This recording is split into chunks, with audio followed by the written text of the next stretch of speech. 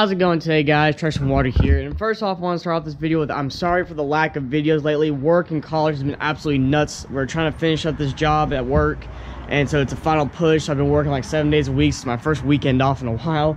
But right now we're gonna do a quick little install video on the truck.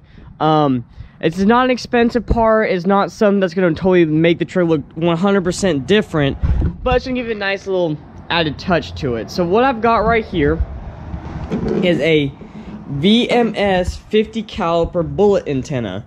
You've probably seen them on some trucks before, and this is a baggie that comes with all kinds of adapters and whatnot. You've probably seen them on some trucks before, and it's just a 50 cal bullet antenna. I've got mine in the black casing with a 24 karat gold bullet on it. It's kind of like, it'll like give a little bit of offset on the truck, but kind of match the truck at the same time.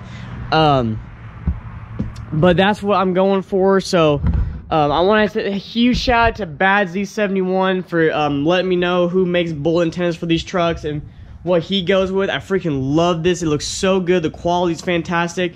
But just to throw it out there, I am not sponsored by VMS. They did not send me this. I bought it outright.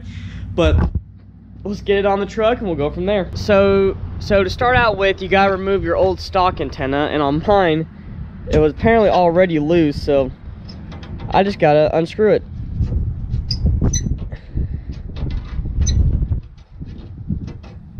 There you go.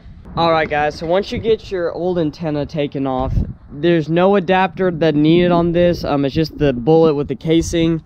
Just put it on there and screw it down.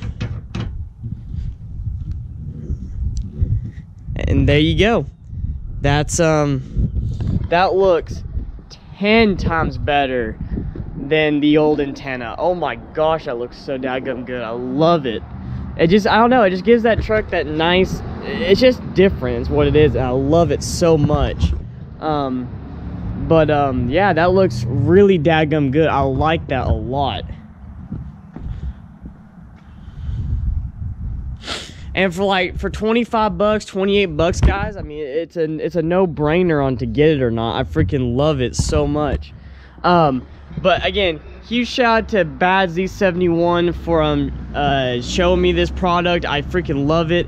Now, I will say though, if you're heavy into listening to your actual radio, like radio stations, do not buy one of these because your reception goes down horribly.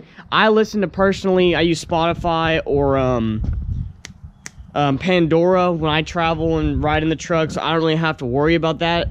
But if you use the radio for like the actual radio stations, this is not something you want to use. You want to get either a different kind of antenna like that or a taller one.